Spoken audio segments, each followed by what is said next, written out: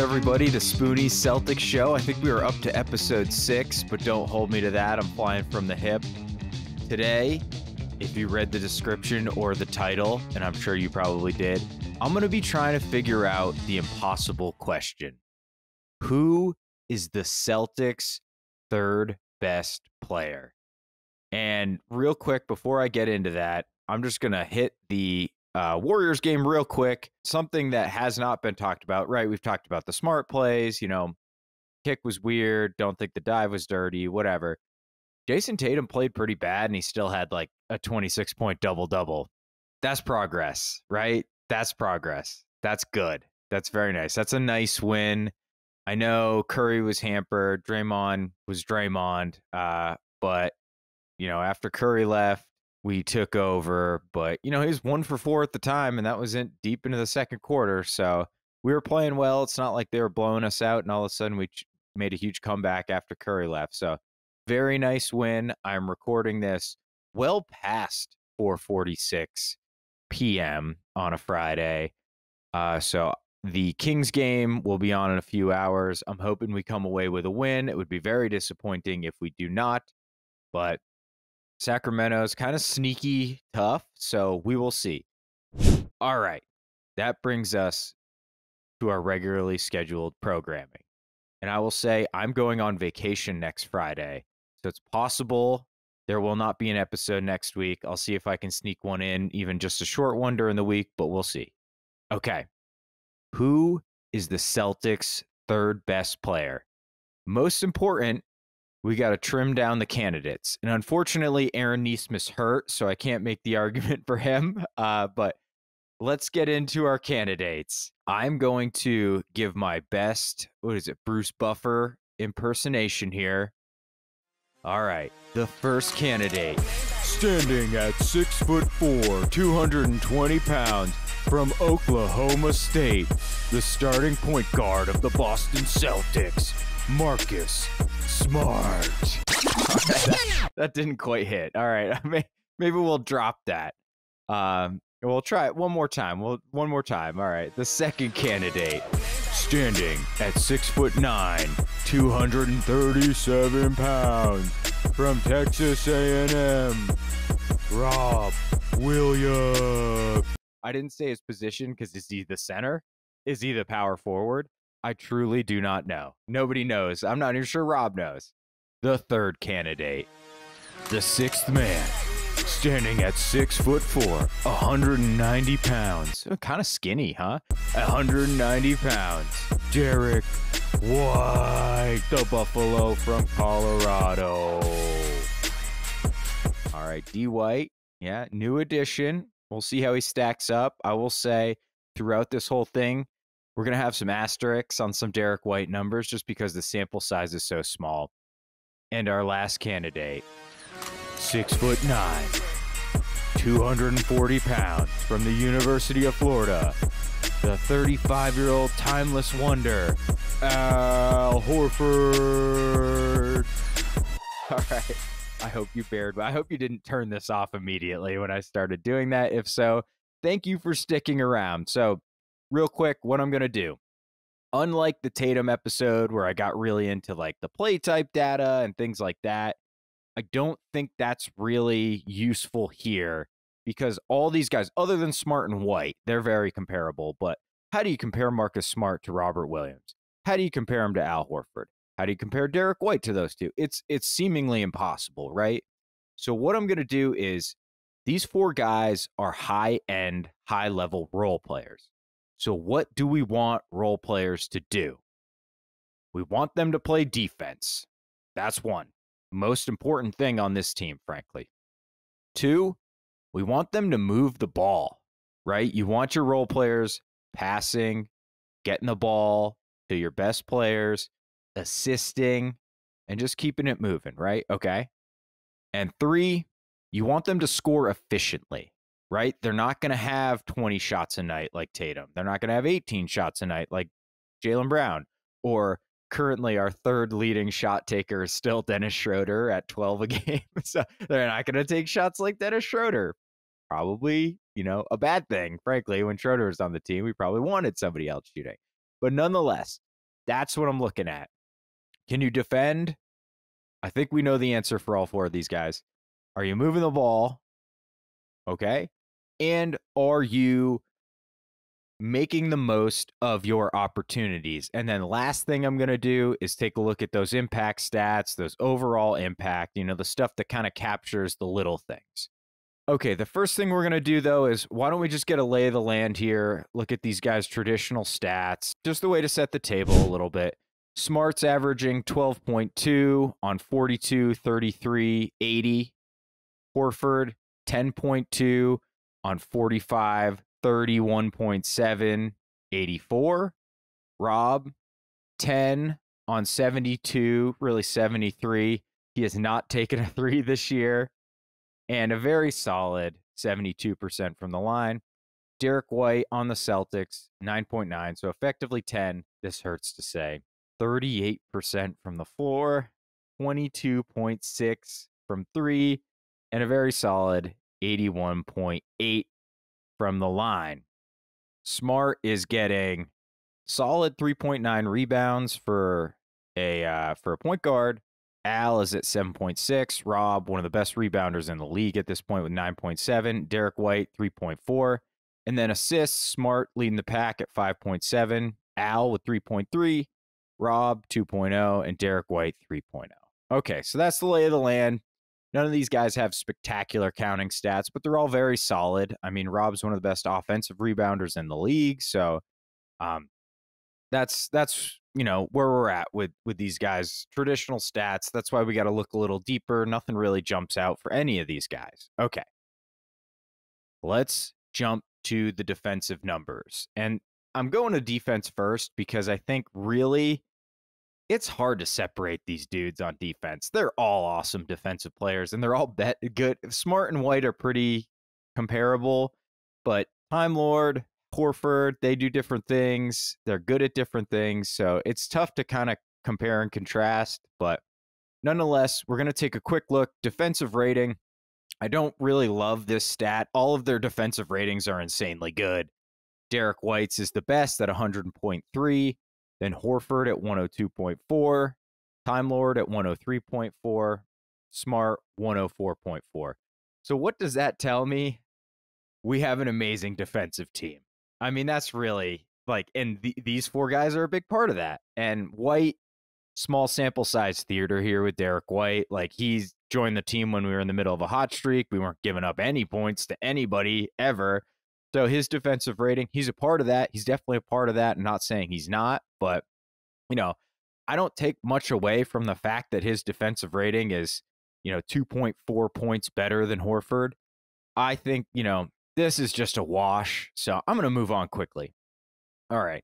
Stocks per 100, and that's steals and blocks per 100 possessions. And I'm doing that to regulate for minutes played because White plays under 30 minutes a night. Smart plays a lot. So when I can, because I can't always, I'm either going to regulate these stats by 100 possessions, which is my preferred method, or per 36 minutes, which, that's kind of the same. I just think it's a little sloppier, but nonetheless. All right. So some things are going to jump out at you, and it's all of these dudes get a bunch of turnovers and blocks. They get a bunch of steals and blocks per 100 possessions. So Smart actually in last.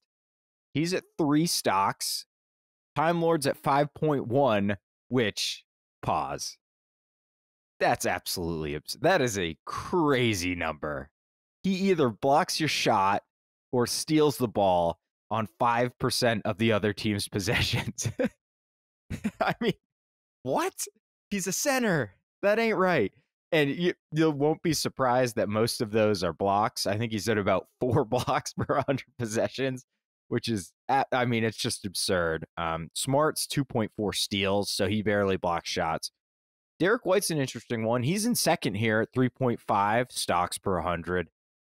And his are actually dead even, 1.8 steals and 1.7 blocks. So, we heard when we got Derrick White that he's this shot shotting maven for a guard, and the numbers kind of speak to that, man. 3.5 blocks or steals for a point guard. That's crazy. That's really good.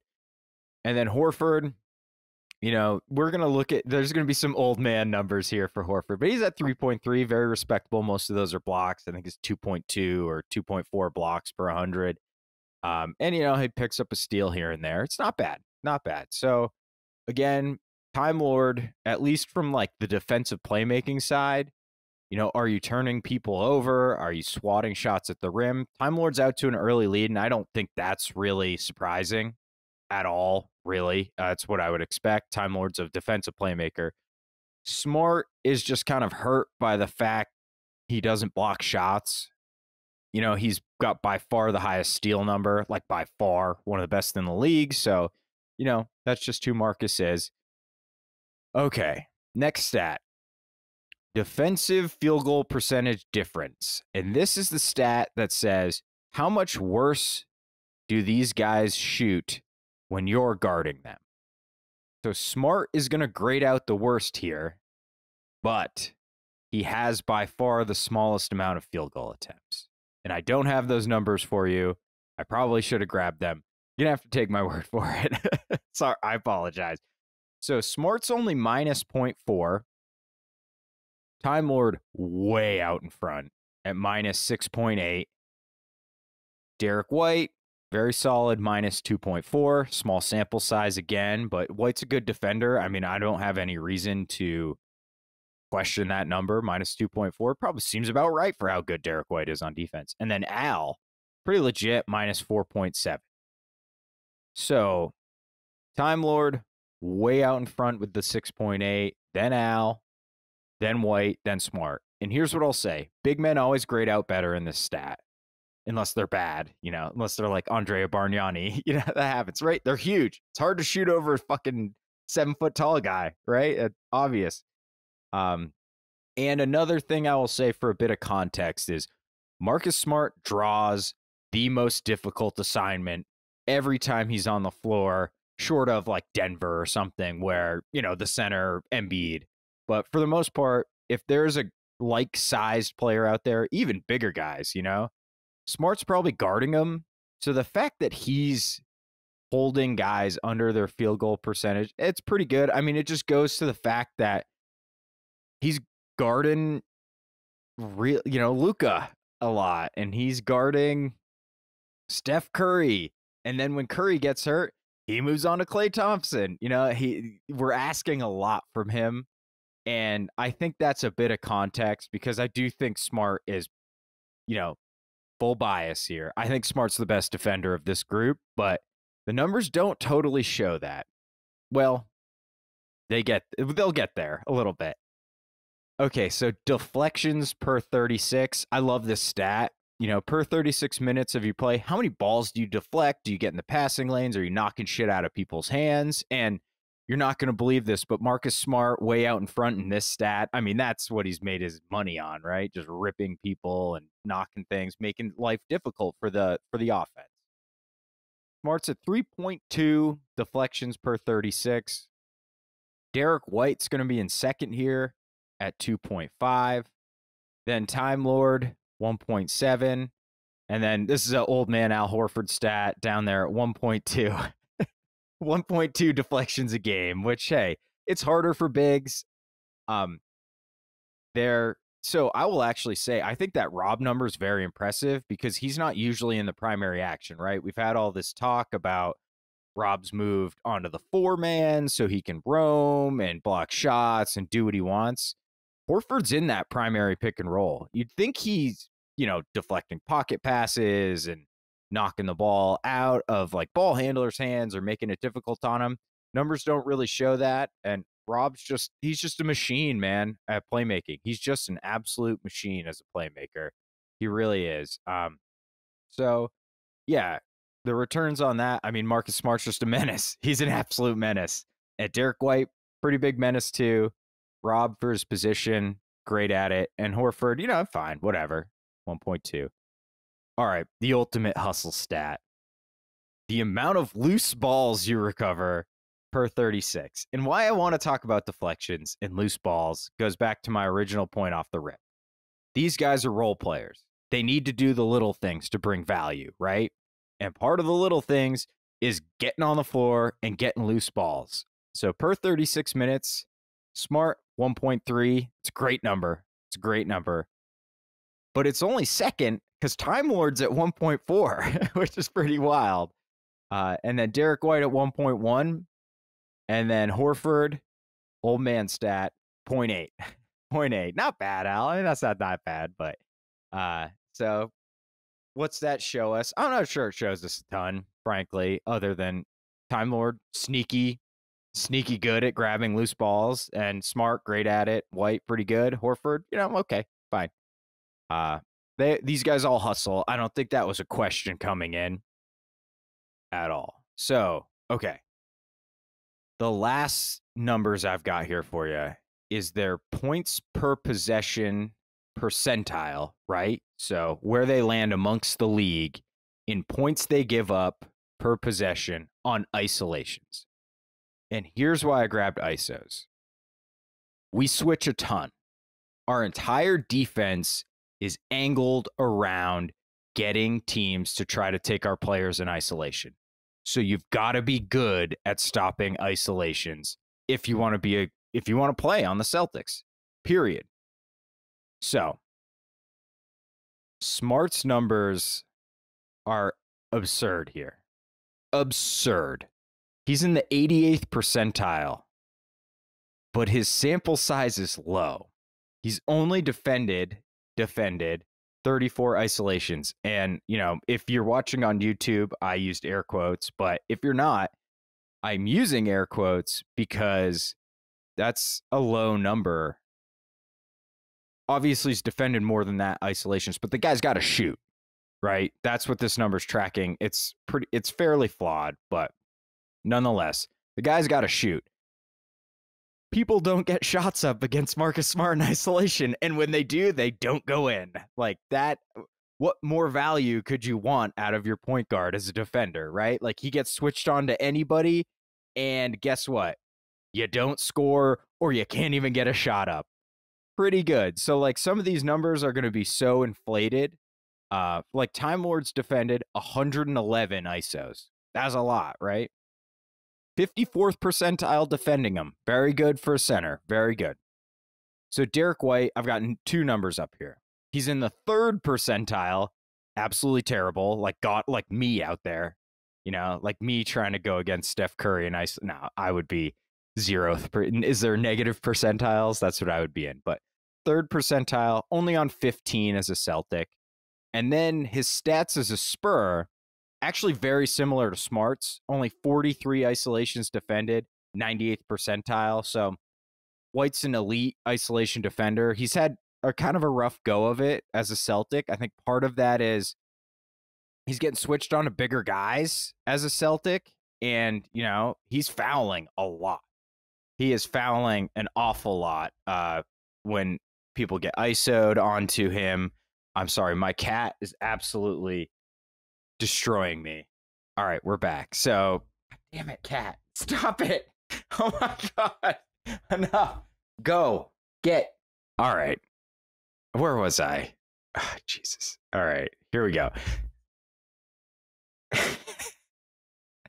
Anyway, so Derrick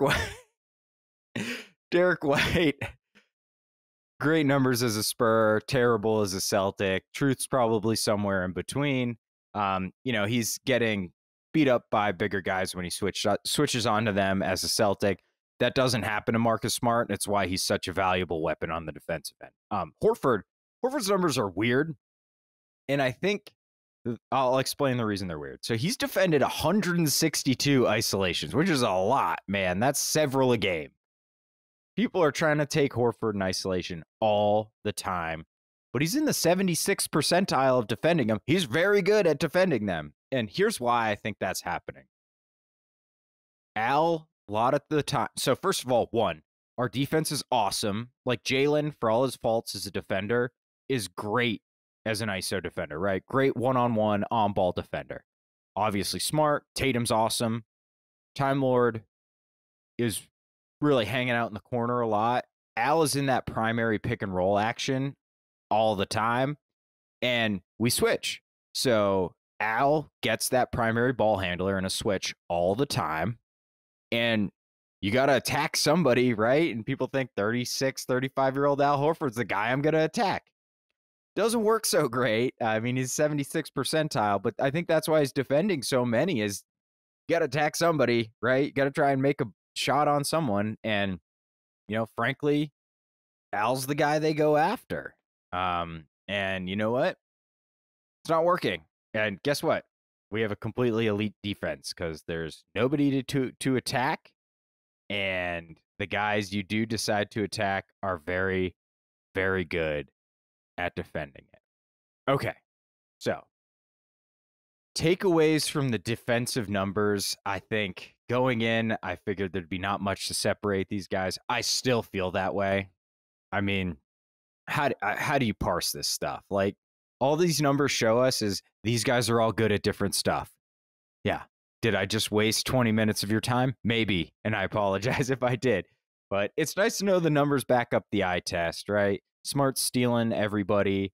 Time Lord's blocking everybody. White's, probably not elite at anything, but very good at everything. And Horford, solid as hell. Just incredibly solid in every single way other than diving for loose balls. But he's 35. We don't want him doing that anyway. So, all right. Next thing we're going to jump to is, remember I said we want to make sure these guys are moving the ball and we want to make sure they're scoring efficiently. So let's go to moving the ball here. And these are not perfect stats, but nonetheless, a big part of moving the ball and a big part of being a role player is not turning it over. So the reason I don't have like passes per game up and things like that is Horford and Time Lord just operate in such different ways than Smart and White, right? Smart always has the ball. Of course he's going to have more passes than Rob Williams or Horford or even Derrick White, right? So let's isolate assist to turnover ratio, right? Because that's saying how effective are your passes compared to how much you're hurting the team with the ball in your hands, right? Are you making dangerous passes without turning it over? Because that's very important. And then assist percentage, which again regulates for 100 possessions, lets us know, regardless of how much these guys have the ball, are they effective at generating shots for their teammates, their better teammates like Jason Tatum and Jaylen Brown? Okay, so if you're watching on YouTube, I have a very fancy, I'm using that word sparingly. I'm using that word probably incorrectly, frankly. A very fancy line graph with assist percentage and assist turnover charted out on it. So let's hit up assist percentage first.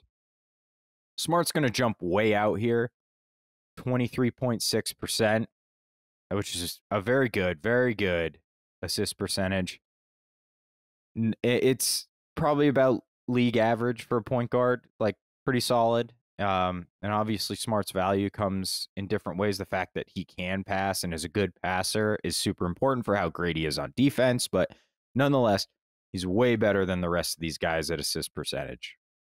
Time Lord's down to 9.6 assist percentage, which he's a play finisher this year. It was a little higher last year, I believe, especially in that kind of second half of the season when he was moved to the starting lineup. So that's fallen off, and I think part of that's just by design. We all know Time Lord's a great passer, but he's not getting a ton of assists this year for, I think legitimate reasons of just him being in a different role this year. So Derrick White, very solid, 17.7.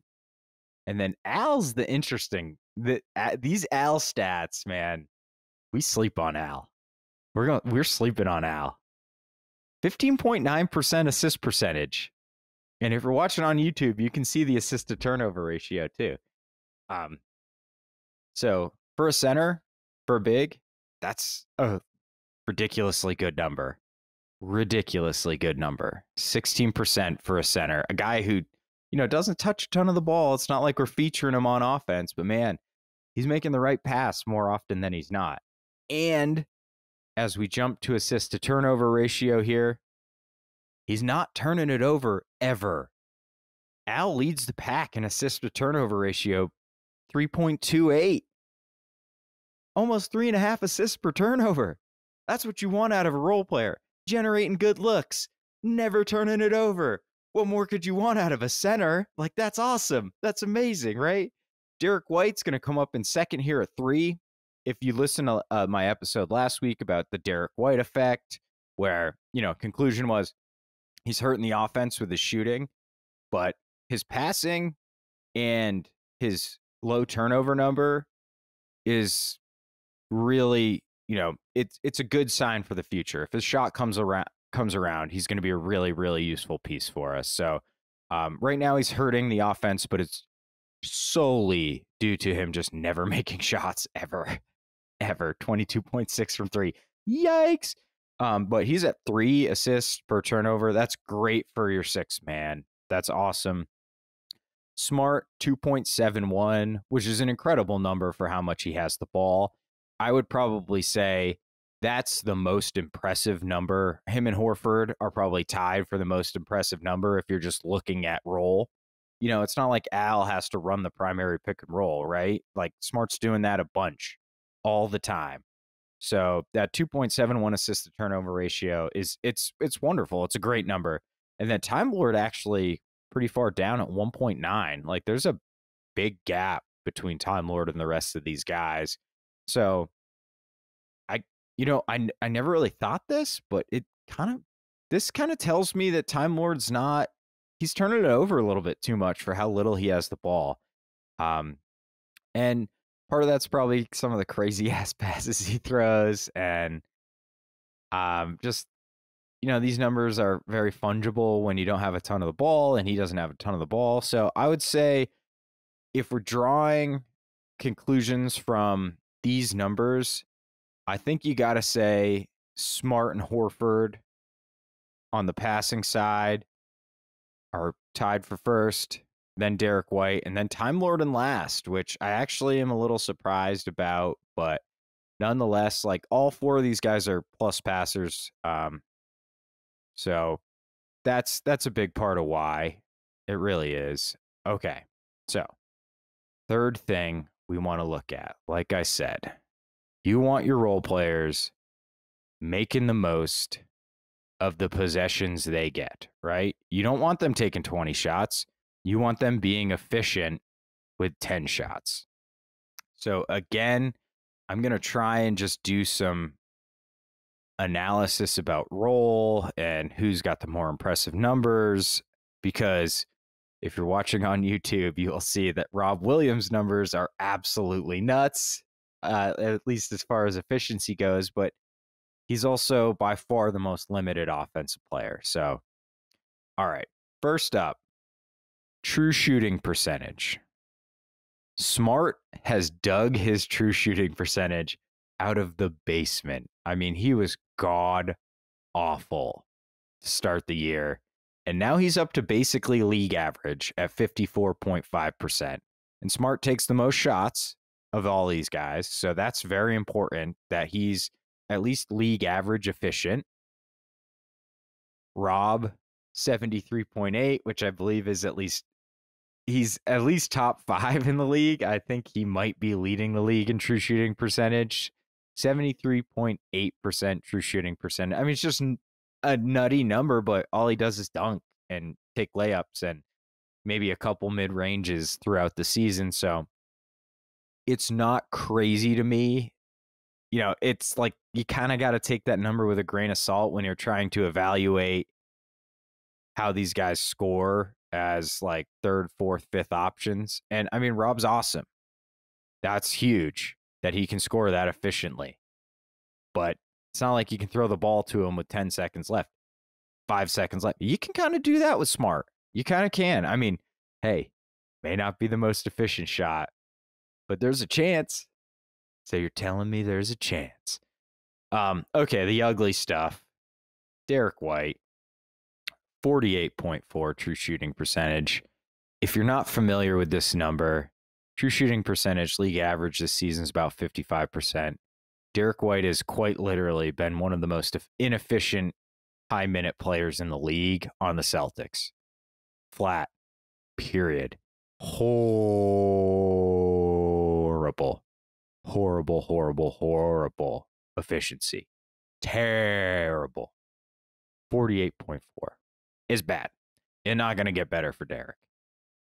Big Al. Pretty good. I said it. We're sleeping on Al, man. Because Al is making a case. Al is making a case for the third best player. 55.8, above league average. He takes a ton of threes for his position. His finishing is okay. You know, he's low volume. He's low volume. I think he takes like 7 or 8 shots a game. Okay. You know, that's not a lot. That's nothing, frankly. That's like completely nothing. But nonetheless, like, he's pretty damn efficient when he takes his shots. Yeah, Al's at 8.5 field goals attempt per game.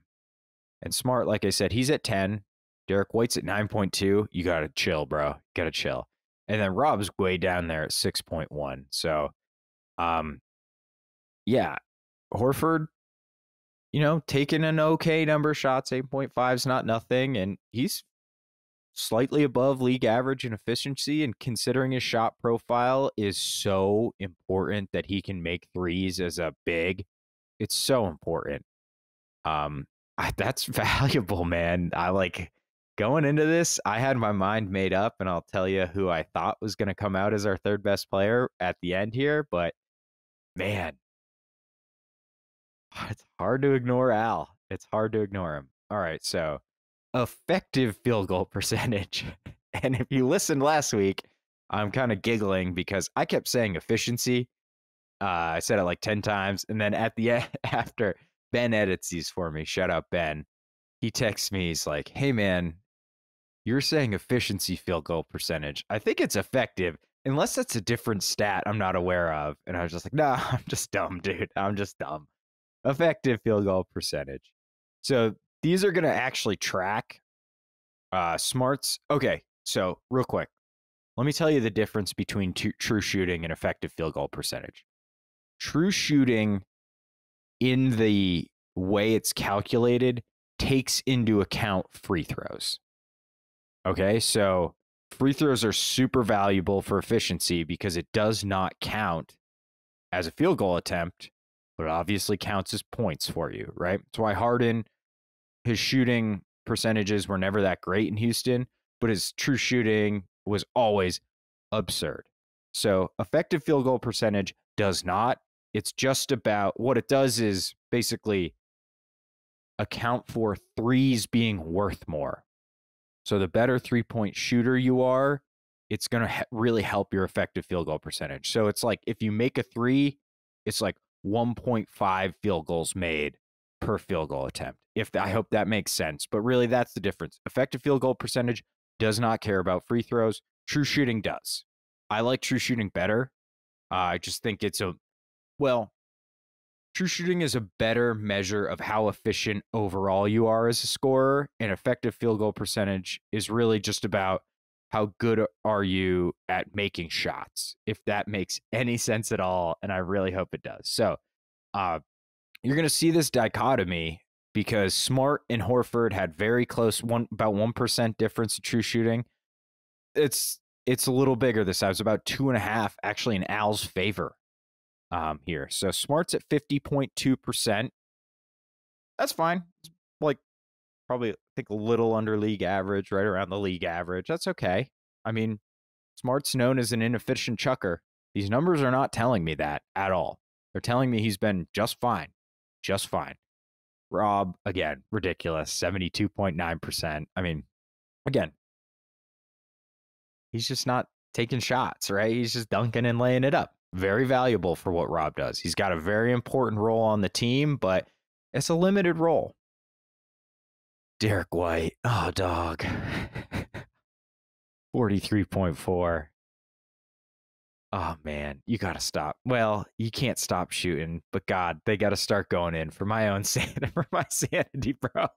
They got to start going in, Derrick, please, because you can't stop. If he's open, he's got to take it, man. And he's been like a 32, 33, 34% three-point shooter his whole career.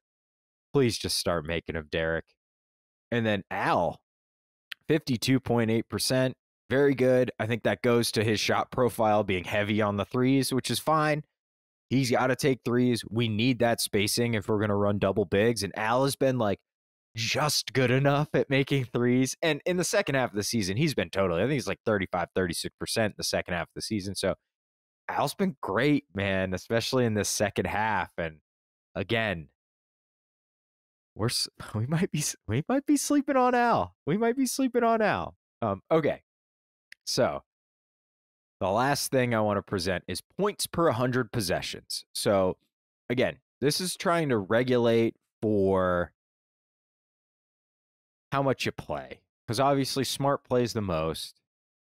And he takes, actually per 100 possessions, Derrick White dwarfs him in the number of shots he takes per 100. But nonetheless, so this is trying to show like, okay, it's not super useful to look at points per game with these guys because they have different roles and blah, blah. So this is regulating like volume and efficiency, right? Per 100 possessions could be over 1.5 games, could be over 3. How many points are you scoring? Smart, 18.1. That's fine.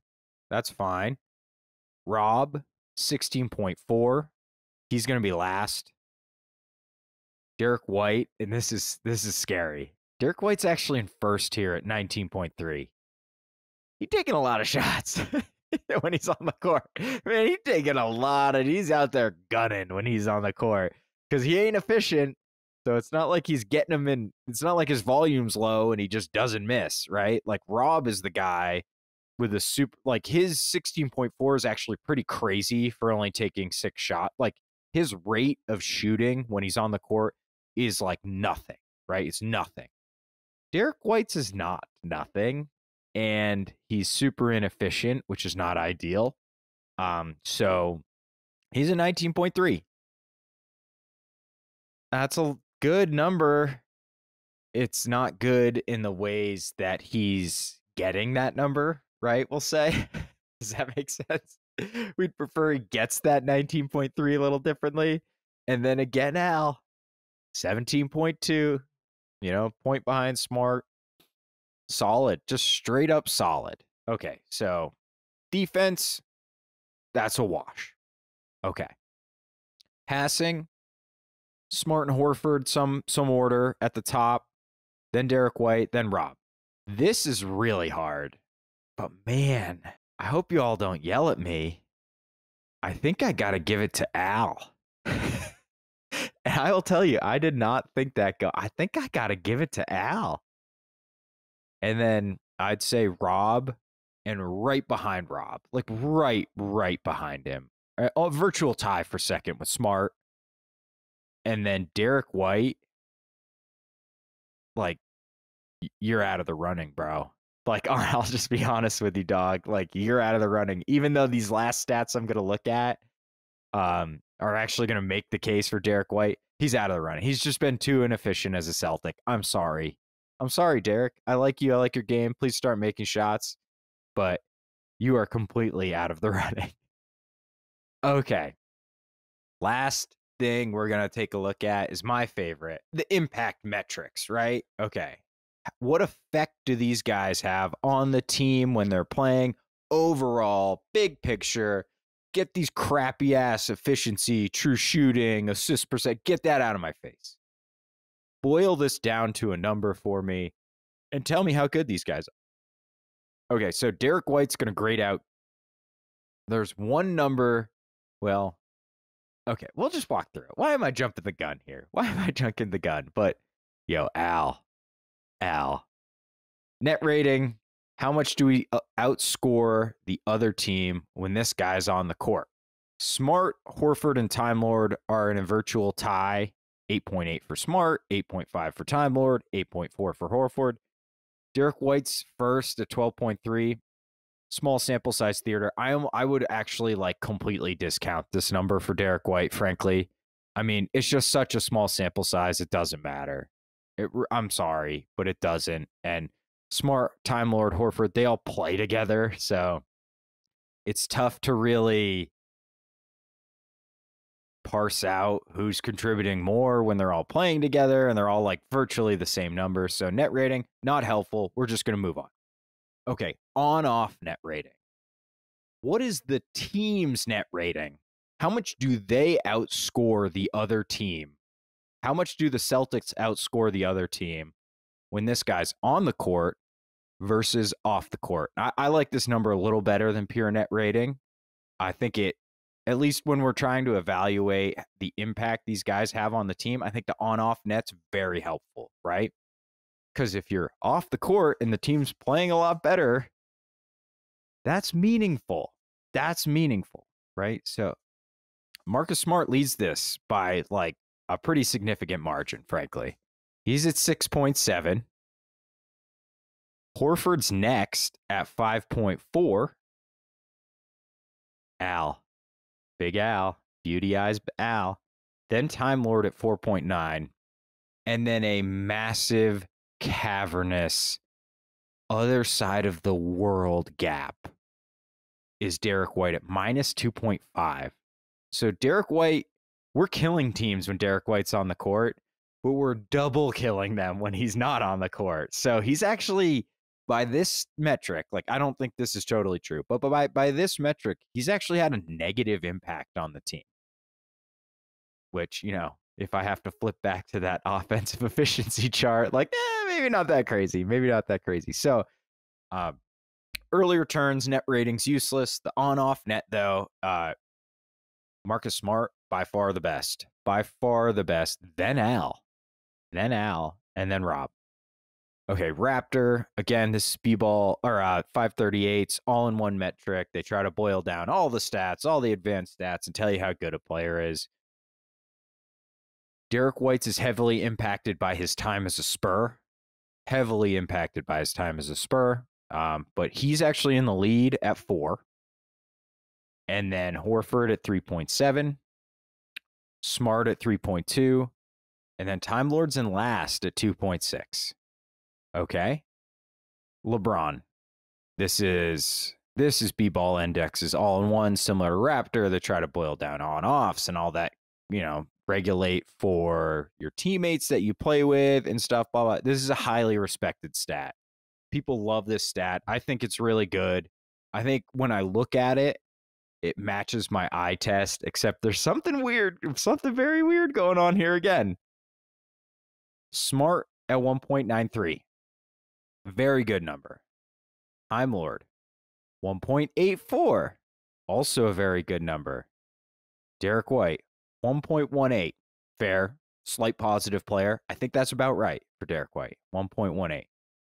Al Horford, 4.22. He's second to Tatum, and Tatum's like 4.38. He is right behind Jason Tatum in one of the most respected advanced stats in the world. What is going on, Al Horford? What is going on? Did you? I didn't expect this at all. At all. Okay. So LeBron says Al Horford's 4.22 LeBrons. That's nuts. That's nuts. We're sleeping on Al. Okay. Next stat. ESPN's real plus minus. Again, tries to boil down that like on-off net.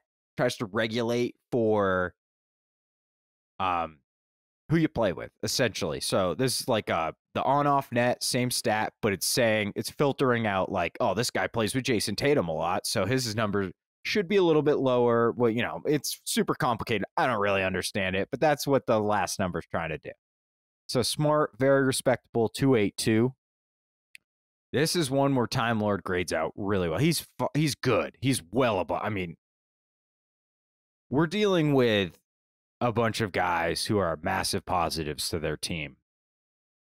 So the fact that Rob isn't like first or second in any of these is not an indictment on who he is a player. He's a great player.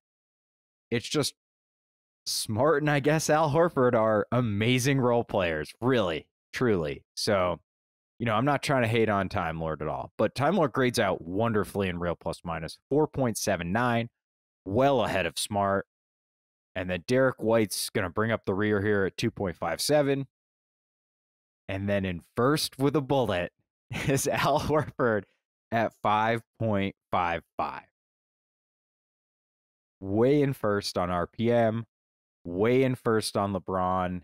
And then, other than Derrick White with the weird noisiness, in first for Raptor. Where does that leave us? So, like I said, I'll tell you where my bias was. I thought either Smart or Time Lord were going to pretty easily come out as our third best player. I was leaning Smart, especially since he's been great lately. But I can't believe I'm going to say this. I think Al Horford might be our third best player. I think he might be our third best player. Like, the numbers are indisputable. He's just as good at defense as all these guys, right? He's, I mean, comparably, if you're looking at role, the best passer, the second best passer. If you're looking at scoring, he's at least one or two, him or Smart. Well, I don't know. Time Lord's just so hard to grade with those efficiency numbers. Even if you put Time Lord first, you got Smart and Horford at 2. And then these advanced numbers love him. Like, I gasped when I looked these. Gasped when I looked these up. Like, he's, other than on-off net, which I think is a great number, and Smart's first there. So, man, I think it's Al Horford. I'm like legitimately shocked. Legitimately shocked. And let me tell you my process here. Like, I kind of rolling on the fly here. Like, I look all this shit up and then I don't really compare it until I do the show. And then I'm just like literally looking at these charts as I talk. And you're just like listening to my thought process, frankly. Like, that's the only prep is I look up the numbers, data dump, and then I start recording and just talk. I'm like legitimately shocked, but I think it's hard to say. I mean, I think the only guy with an argument is Marcus Smart because he's so important to the offense and he's got a higher volume load scoring and he's still efficient enough. And obviously his defense is ridiculous. Man, I'm going to say it. Okay. My definitive conclusion is that Al Horford is our third best player. I know. I'm shocked too. That's going to do it for the basketball portion of this show. If you do not play video games, just close the app, exit YouTube, period. I'm going to do 5 minutes on Elden Ring. Okay. Do not still listen if you don't play video, unless you want to just hear me ramble about a video game you don't know anything about. That's fine too. I've played video games. I'm about to be 35 next week. I've played video games for 30 years easily. This game is so hard. Like, I just keep looking up tips. And I've never played like Bloodborne or Soul, whatever. I know the name, but it's escaping me right now. I've not ever, I've always been pretty good. This game might end me. I'm like constantly looking up tips and trying to level up, and like, it is so hard, but it's awesome. I'm enjoying every second out of it. Holy crap. I haven't even left the first little like lime wire or whatever that world is. And I'm like finding new stuff every time I load the game up. It's incredible, but man, is it hard. Please, Celtics community, I need your help. What do I do? I'm a prisoner. I got some like goofy ass prisoner helmet. I look like Leo DiCaprio in that one movie. I'm getting murdered. I'm out here getting murdered. There's like giants jumping on my head, like a bear appearing out of nowhere that's 1,000 feet tall. It's hard, man. It's hard. But I love it. It's a great game. It's a great game. If you're debating buying it, I would definitely recommend it. It's awesome. It's awesome. So anyway, okay. If you stuck around for that talk, thank you very much. But that is going to do it for this one. I will try to sneak a show in next week. May not happen. This is an extra long one anyway, so maybe I'll just let it ride, but we'll see. I got to write something soon too. It's been too long for that. All right, as always, I thank you all so much for listening, all the love, all the interactions. That's what That's why I do, though. I ain't get paid. You know, I just do it because I want to talk Celtics with everybody. So thank you all so much. Please keep commenting. And I will see you very, very soon.